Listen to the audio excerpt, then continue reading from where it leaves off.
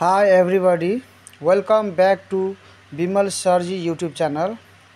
Now I will solve question number 8b.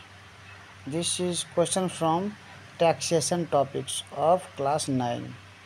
So here in the question, the monthly basic salary of the married chief secretary of Nepal government is Rs 74,000 with Rs 2,000 dearness allowance. So this is including dearness allowance. So what is here? Monthly basic salary is how much? 74,000 minus 2,000. Okay. So here basic, okay, monthly basic salary. Here is question also asked, okay, what is his monthly basic salary? So we can write here monthly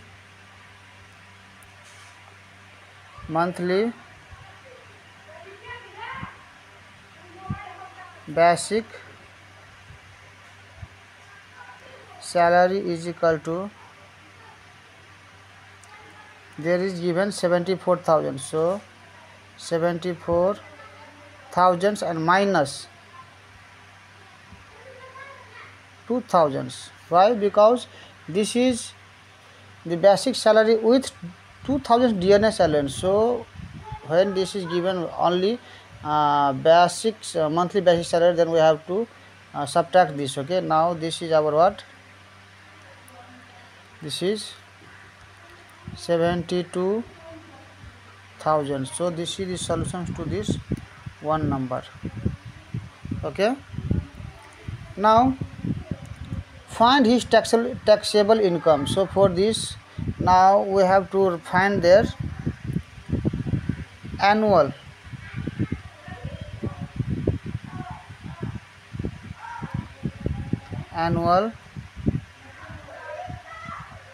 basic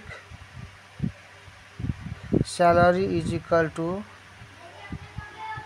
12, okay, 12 months into 72,000. So when we calculate, we will get here 864,000. That means 8,64,000. Okay, now here is he gets 1 month's basic salary as festival allowance. So annual festival, there is what? Annual festival allowance. So annual, this is what here there is given. Okay, he gets 1 month basic salary as, okay, so festival allowance we can write here, festival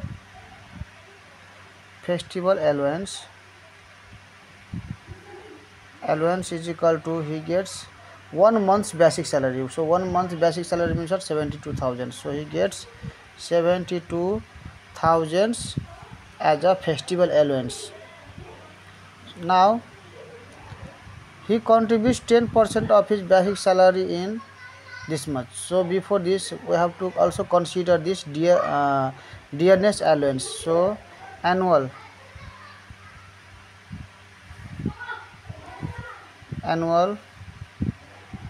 dearness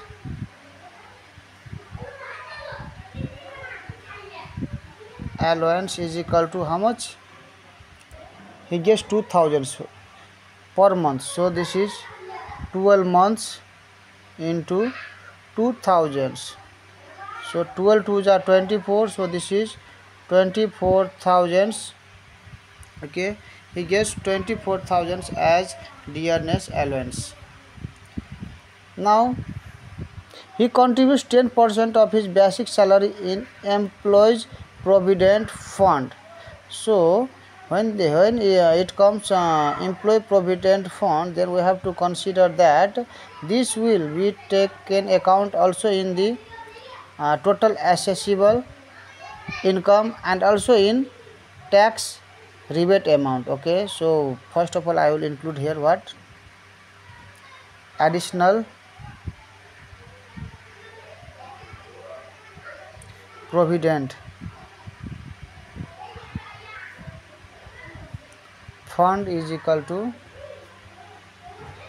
10% of, so 10% of this is basic salaries, 10% of basic salary return. Okay, so 10% of basic salary,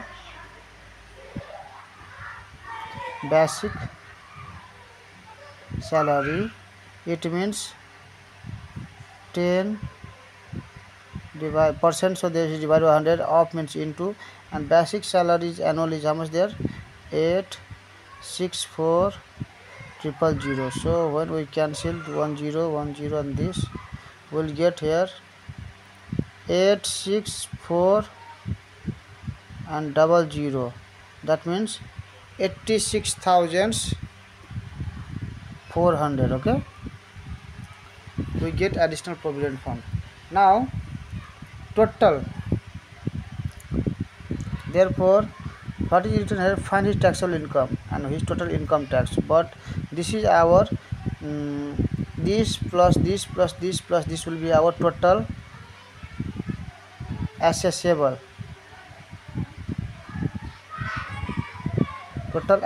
income. Okay, that means assessable income means that income in which tax is, okay, tax has to be paid. Okay, so we have to add here now this 8,64,000 plus this 72,000 plus this is 24,000 plus, and then 86,400. when we calculate these all, we'll get here 10,46,400, that means 10,46,400. okay, this is total assessable income. Now we have to calculate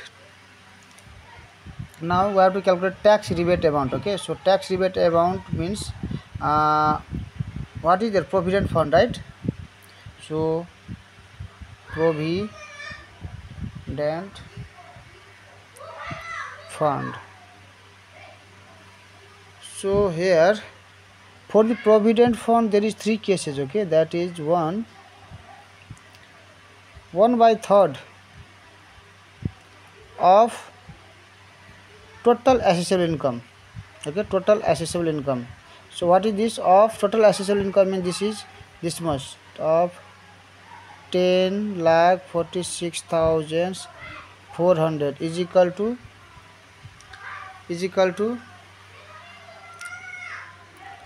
when we divide this, we'll get here 3,48,800. okay, and second case is here maximum limitation. Maximum limitation is how much? 3 lakh. okay, as per the government Nepal. Okay, this is 3 lakh. okay, now third case is here actual contribution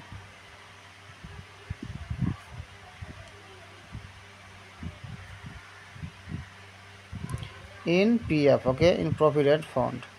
So this is equal to 20% of this basic salary. okay, annual basic salary. So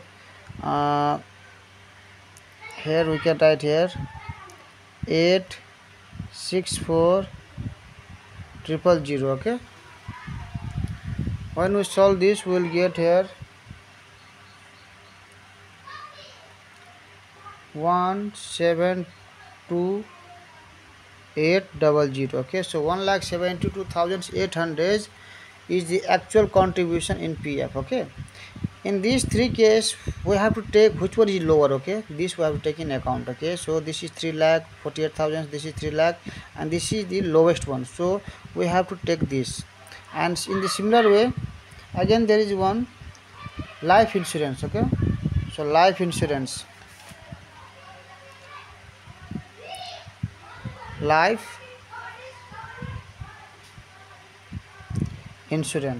so for life insurance maximum limitation. okay, there is 2 cases. One is maximum limitation,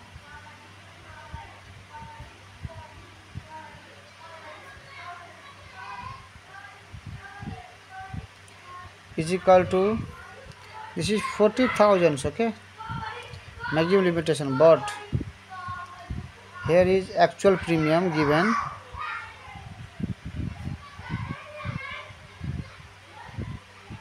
Actual premium is given what?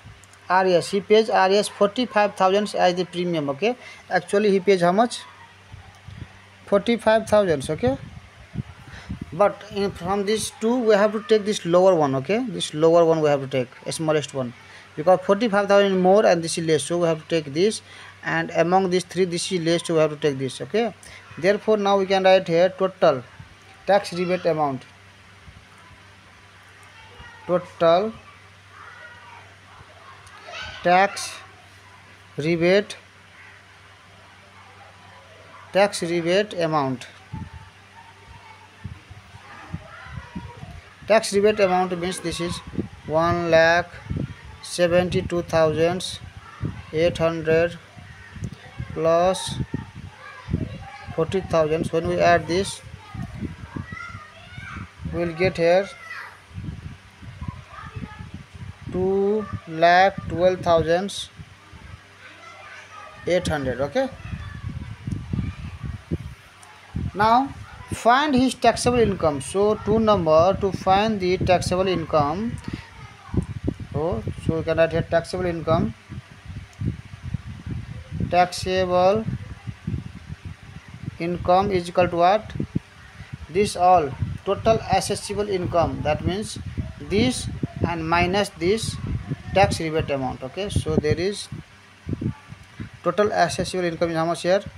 10 lakh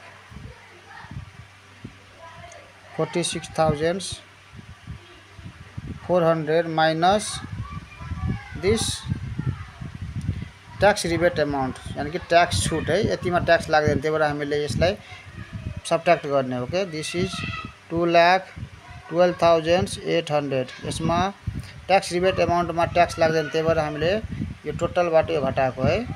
So here we will get how much? RS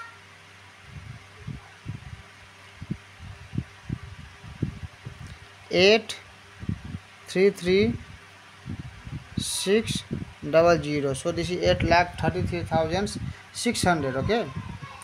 Now we have to split this into tax slabs. Why? Because see, for 1% social service tax is levied upon income of 6 lakh, okay. So for 6 lakh 1%, and 10% and 20% for 2 lakh and up to 3 lakh respectively. This means what? So splitting, okay, we have to split this, okay. Now for this, okay, I will now split here, okay. This is our required 2 number answer, okay. So while splitting this, I will write here this is 6 lakh, okay. See there, 6 lakh. So this is our 6 lakh plus 10% is for what? 2 lakh. So this is 2 lakh plus, when we add this 6 plus 2, this will be 8 lakh, but total we have how much? Taxable income 8,33,000. So here remaining is 33,600, right? Now find his total income tax. Therefore now third number we can find here his total income tax. His total income tax is equal to what? So for this 6 lakh there is 1%, so 1% of 6 lakh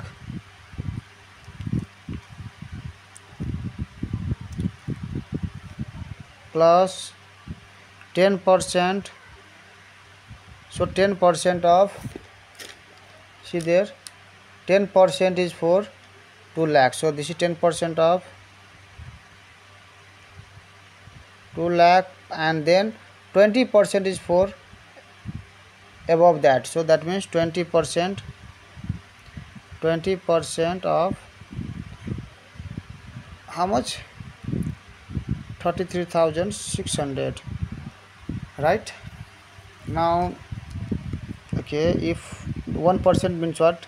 1 divide 100, so 2 0 is cancelled, Okay, now there will be 1 2 3, so 6 and 3 0, that means 6,000 plus 10% of this is how much? 10 divide 100, that means there is divide by 10, that means 1 0 cancel, so there will be how much? 1 2 3 4, so 2 1 2 3 4 0. Okay, that means 20,000 plus, when we calculate this 20%, we will get here 6,720. Okay, now when we add this total, we'll get here 20 plus 6, 26 plus 6, 32,000. Okay, so 32,720.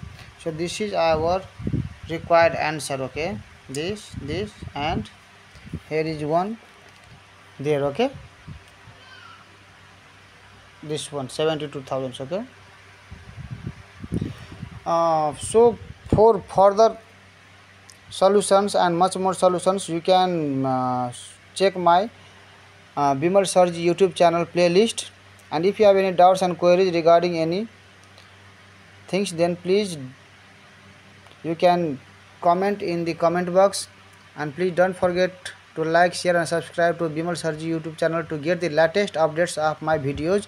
In this my YouTube channel, you can get here up to 12th class solutions. Okay, and for 10th, 9th and below class, you can get math, science tricks and also GK questions. So to see all the videos, you can check and visit the playlist. See you in the next videos. See you. Bye.